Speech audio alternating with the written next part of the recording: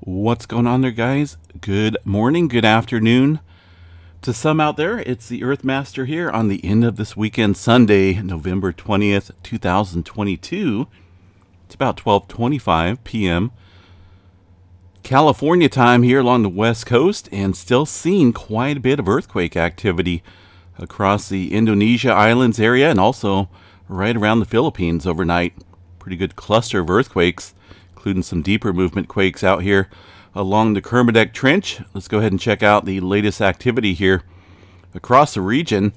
Here is the movement over the last 24 hours in the Fiji area, seeing quite a bit of deep movement earthquakes again, well below 500 kilometers deep. The last one, a 4.5, into a section here of the Tonga Trench, actually in between the Tonga and the Kermadec Trench area for that 4.5, sitting down there at 548 kilometers deep. Yesterday we did see some movement on the North Island, New Zealand area. No further activity, at least far as 4.0 and above goes. Let me bring up the globe here. Doesn't look like there's anything new to report in this area overnight, but still keeping an eye on that pretty closely. Papua New Guinea seen some movement late last night, about looks like a 5.0 at 10 kilometers deep. And the cluster of quakes that we're seeing on the globe are, a lot of them are below the 4.0 threshold here for the Indonesia area, although there is some upper threes pretty close to the 4 range. Again, most of those are below the 4.0 threshold. That's kind of why they're not showing up on the USGS model. 4.3 here around the Java Trench. One of the more recent quakes not showing up here on the USGS map either for some reason. But they do have a 5.1 into the Indonesia area at 10 kilometers deep. But just note, quite a bit of clustering of quakes around this area. Good sign to be on guard throughout the Philippines and generally this whole area right now. Mariana Trench is lacking activity. That's a zone that we're going to watch here pretty closely as well, because the westward pressure movement here in this area has been pretty great, with only minimal adjustment up here around the Mariana Trench. We'll watch that for some potential movement. A 4.3 looks like just off the coast of Japan coming in right now. USGS not reporting that quake yet. I'm sure they'll get onto it, but that's coming into the Japan Trench, it looks like. Up here around the Kuril-Kamchatka Trench, we've seen one earthquake here, 163 kilometer deep, 4.2. Around the Kuril Islands, this area has been showing seismically active activity. Seems like it's bouncing back and forth between the this end section here down towards the Japan Trench. But I believe this area is capable of producing a pretty large earthquake. There's enough strain there built up that we could see one. Nothing new over here across this area of the world. Let me see what we got for the Mediterranean region. Looks like a 4.3 just off the coast here of Greece, 10 kilometers deep, and some older movement. It looks like actually there was a 4.1 here off the coast of Algeria overnight, about 4 in the morning. 10 kilometers deep for that 4.1. Atlantic Ocean, calm and clear. South America region not showing a whole lot of activity. We did see a 4.9 out here along a divergent boundary off of the Chile rise. Let me see what we got here for South America movement. Looks like a lot of 3s and some 2s in the mix there, but nothing really above that. USGS just has a 4.2 in the Chile-Bolivia border region here earlier this morning, about 2:40 or so in the morning my time. Caribbean plate, some activity off the coast there of Nicaragua, that coming in late last night, and looks like a little bit more further activity overnight here around the Puerto Rico area. 4.1 in Mona Passage region was from yesterday. All right, let's look at the states here real quick. One earthquake, one lonely earthquake up here in the Maine region, about 11 kilometers deep for that 1.9. Occasionally we do get some earthquakes up there, nothing major. Texas, Oklahoma region, all somewhat fairly quiet. We did see a 2.5 out around the Pecos, Texas area early this morning. West Coast region, got the latest quake here around the 1.1 just north of Santa Clarita area.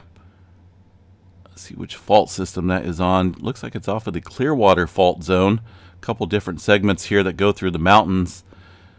That's the latest quake there on the map. Also one little earthquake here down on the San Jacinto fault mountain, or the mountains just off the San Jacinto fault zone.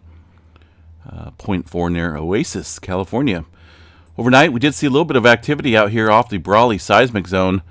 This is the area that does see quite a bit of swarming, and this, when it happens up here around the southern branch of the San Andreas Fault, it kind of gets me a little on the nervous side. But so far I've only had 2 earthquakes, a 1.3 and a 1.8. Basically within minutes of each other, nothing since. Also a little bit of activity at the southern end of the Brawley seismic zone. Seeing a little bit of a little cluster of swarms of earthquake activity overnight as well. Notice the time frame, roughly about the same time as this movement up here. So we really haven't seen anything more recent than that activity early this morning time frame. But either way, kind of gave a good indication of some regional pressure there at the time. Up north, movement along the creeping section there, pretty minimal. Some activity outside of the Bay region, 1.2 from early this morning, actually just a couple hours ago. And outside of the San Leandro area, seeing a 1.1 this morning time frame. Not a whole lot going on across northern California or the Pacific Northwest. Out here in northern Nevada, outside of the Sheldon area, seen a couple small earthquakes overnight. Looks like a 1.8, the largest in that sequence.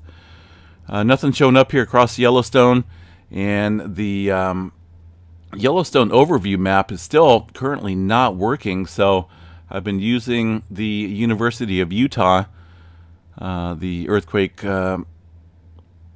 folks up here that do monitor the Yellowstone region, which is up here, and these are all seismograph stations. Just been watching these and keeping a close eye on them.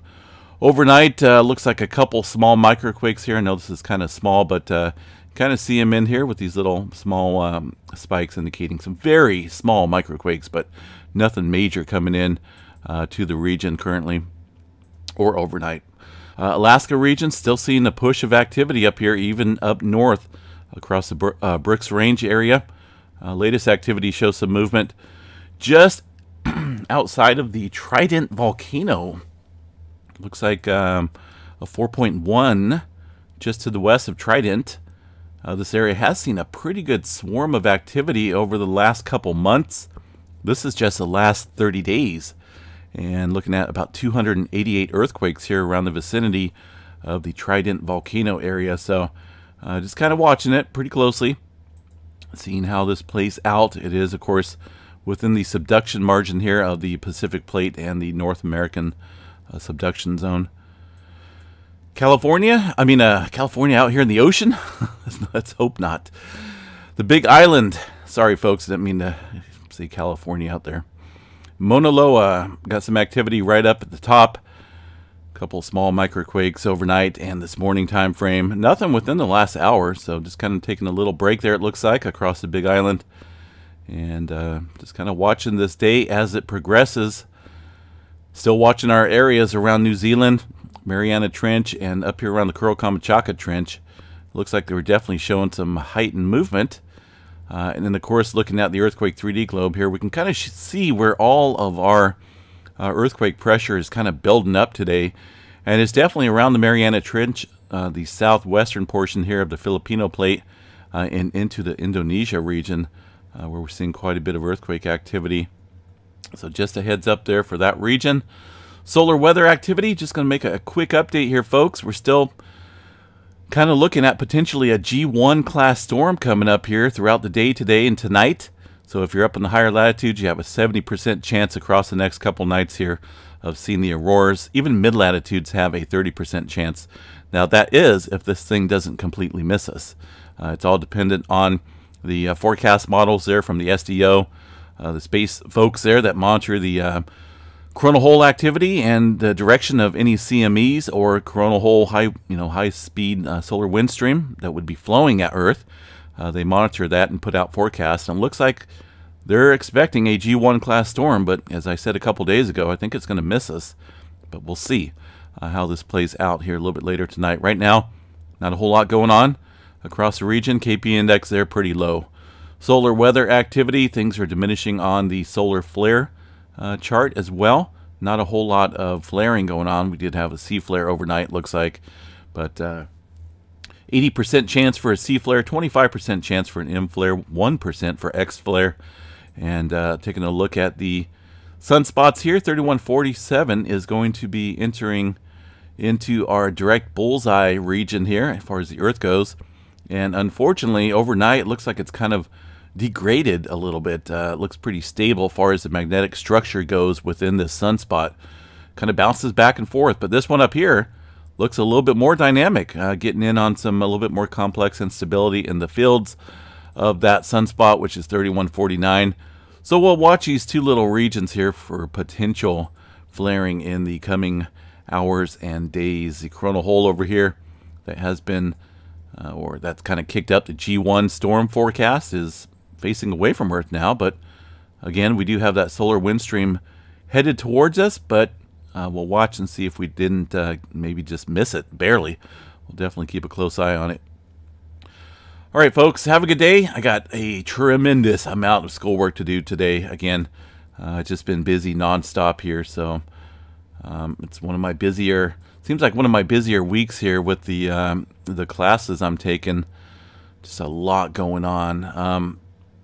So I will chat at you guys a little bit later tonight. If something changes out here, as far as any unusual activity, we'll definitely be here in the computer room monitoring activity. Of course, working on my schoolwork here as well. And we'll catch you guys a little bit later tonight with the complete update video. Till then, stay safe, folks. We'll catch you guys later.